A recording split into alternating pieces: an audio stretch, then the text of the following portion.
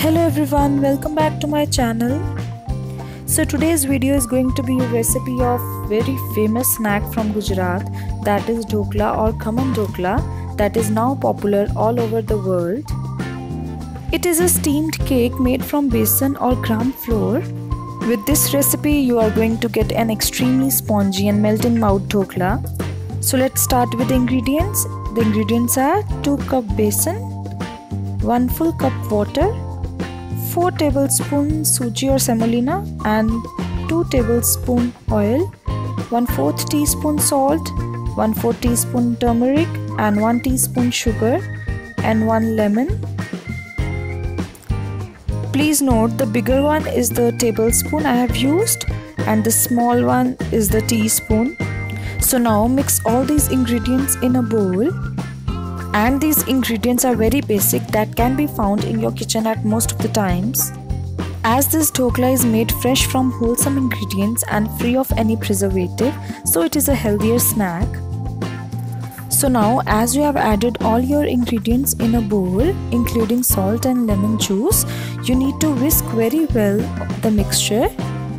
You need to whisk well till you get a smooth batter. Make sure that there are no lumps formed, and yes, you can add little more water if you want to make the batter of running consistency, as you can see very clearly from the video. So now I'm going to add 1 teaspoon Eno in the mixture.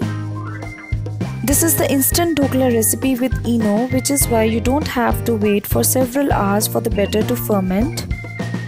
So after adding Eno, the batter will get more fluffy. So you need to whisk it very gently and immediately you need to transfer to the microwave safe bowl. But before transferring, you need to grease that bowl with the oil very well so that the Dhokla doesn't stick at the bottom.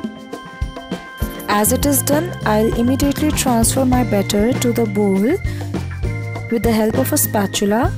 And yes, you need to tap it 2 to 3 times to remove any air bubble. Now put it in the microwave and set the time for 5 minutes. For the tempering, I'll need 1 teaspoon mustard seeds or rye, few curry leaves, 3 to 4 green chilies cut from the center and 2 to 3 teaspoon oil. Now take a pan, add 2 teaspoon olive oil to it. Cook till it make the crackle sounds and then add your curry leaves and green chilies to your mixture, and you need to cook this for at least 2 to 3 minutes. So fry this mixture till it becomes golden and crunchy. Now in another pan add half cup water and 2 teaspoons sugar to make sweet water. Give a boil and turn off the gas. As the Dhokla is ready, take it out from the microwave and allow it to cool for some time, and then you can cut it into any shape you want. After that, put sweet water to your Dhokla sponge. Adding this water is your choice, you can add more or less. Now I'll add the hot tadka I have prepared for the Dhokla. Add all of it and spread it very well nicely with the spoon. So my instant 5-minute Dhokla is ready. Try this quick recipe at home guys, and do let me know in the comment section how it turned out for you. If you like it, do share it and subscribe it. Till then, take care, bye.